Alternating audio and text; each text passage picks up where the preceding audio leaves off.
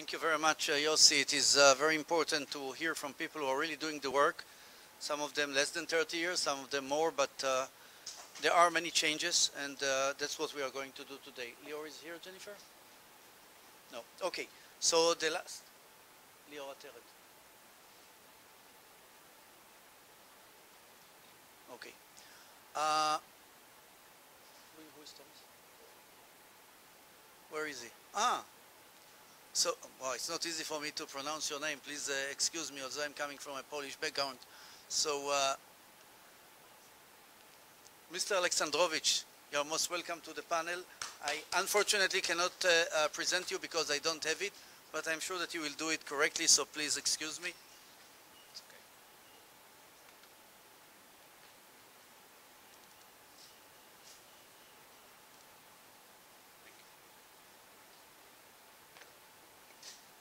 So, good afternoon. My name is Tom Alexandrovich. I'm from the Israeli National Cyber Directorate. My role is electricity guidance. It's a great pleasure for me to stand here today for the first time and to welcome you to CYBERWEEK 2018. The government of Israel has decided to concentrate all national level cybersecurity efforts under the responsibility of the Israeli National Cyber Directorate. As cyber threats see no boundaries, we do not see the need of international collaboration as a recommendation, but as an obligation. We have a short agenda for today: the Israeli cyber regulation, monitoring, supply chain, crisis, and protection. Let me take you to 1953. Operation Upshot was a series of 11 nuclear test shows conducted on a Nevada test site. 2008. Attacks on critical infrastructure have increased in numbers, became more sophisticated and more destructive. Regardless of motivation, critical infrastructure hackers are no longer looking for data to steal. They are looking to infiltrate and manipulate production equipment. Cybersecurity weapons are cheap and can be effective, not less than a nuclear bomb. The future. Modernization is increasingly digitalized with unprecedented complexity, like the race to common protocols, like IP. We can see that old generation temperature sensor becoming a new sensor with compute element. Power system of today is not a smart system of tomorrow. Think smart grids and advanced metering application. More connectivity, more interfaces, becoming potentially more vulnerable. Regulation is a key tool for the advancement of the economy and the society. The importance of regulation is protecting public interests, are essential for existence of healthy society. On February 2015, the government of Israel approved the foundation establishment process, missions and roles of the Israeli National Cyber Directorate. Our mission is to direct, regulate, centralize, operate and manage all cyber defense efforts in the Israeli civilian cyberspace, while maintaining civil rights and securing privacy and proprietary data. The Israeli cyberspace refers to all processes with digital data that belongs to Israeli organizations, entities, companies, and individuals. Critical infrastructures are directed by law.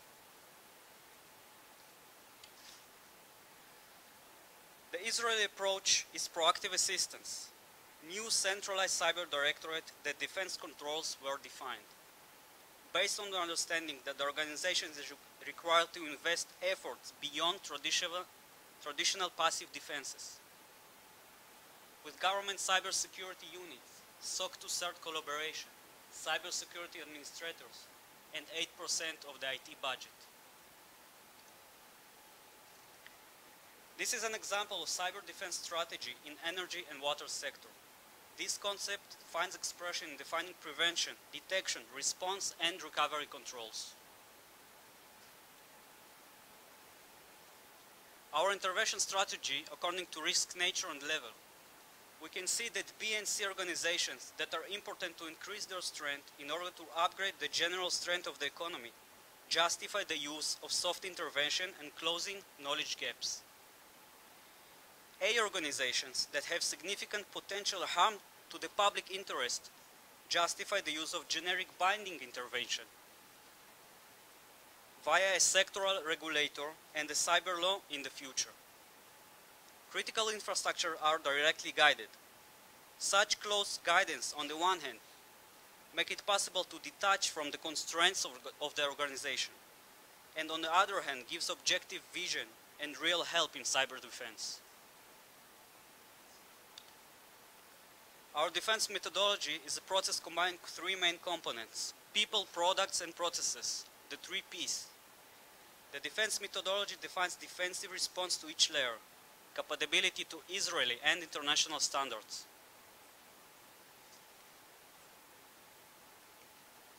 The major part of the Israeli CERT is getting info from the population with intelligence-driven defense and the ability to bring info to the public.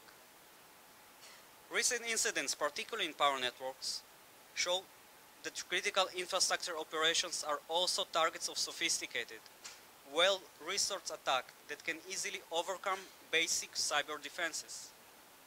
In example, with proper IDS in place, the attacker is restricted to only mount super stealthy deception attacks and cannot mount direct attacks without risk of detection.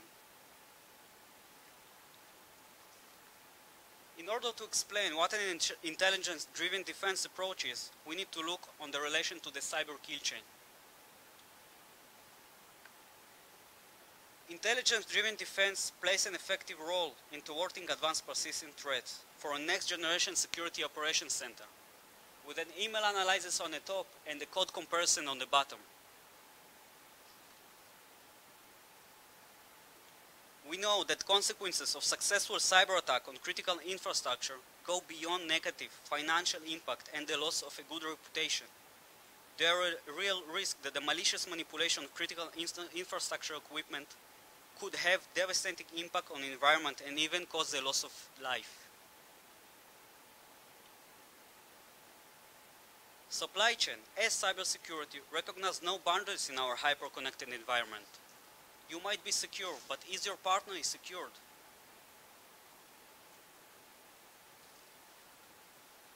Organization need to guarantee its information has sufficient protections from cyber threat with three-stage process. Completing risk assessment, use a unique risk assessment reference, and complete supplier assurance questionnaire. It is vital to understand the cyber risk positions of parties along your supply chain.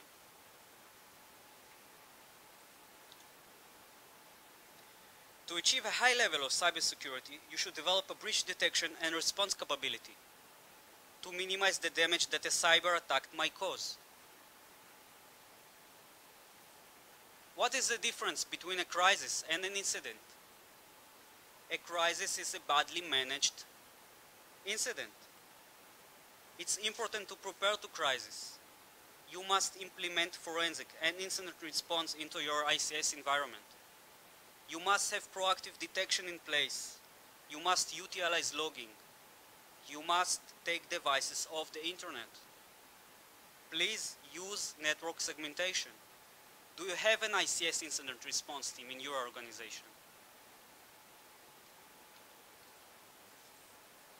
The solution is here, an automation process of defense methodology through a convenient and efficient technological platform. Generic forms, procedures ready to use by the organization, for example, corporate policy documents, cyber defense aspect, defense methodology, controls, procedures, and more. What can we learn from attacks on critical infrastructures? Network separation. Due to recent security incidents, there is a significant debate with regard to what is the best way to protect critical infrastructures. In the right circumstances, data diodes can provide credible option, but data diodes are not always the answer.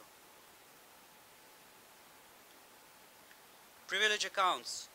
Privilege accounts do really hold the keys to the kingdom.